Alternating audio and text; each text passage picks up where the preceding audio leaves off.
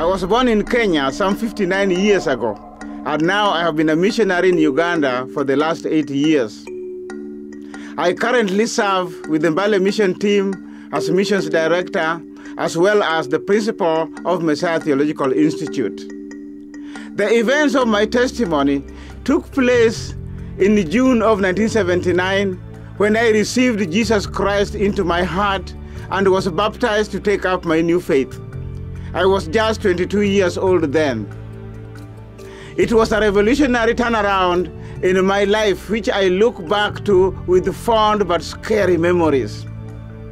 To the best of my knowledge, I was the very first person that Christ chose to walk with in that remote village of Odendo in Western Kenya.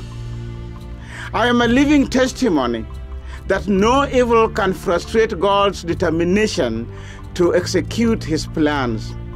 I was called crazy by my own parents when I became loud, very, very loud for Jesus in my community.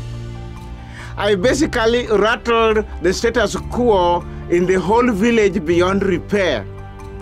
It took me many years to understand that I was truly crazy, and I believe I still am.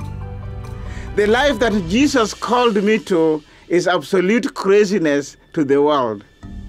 I quickly learned that when one chooses to walk with Jesus, he has no time to run with the world. My pagan dad, who was the traditional clan leader presiding over all spiritual rituals that suit the ancestral spirits, could not tolerate this.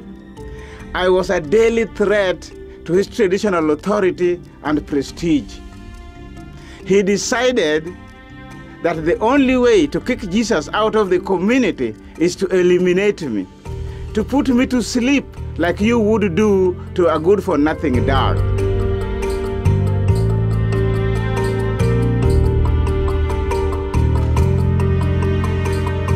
Living a Christian life has always been like swimming upstream to me. It is like swimming against the current.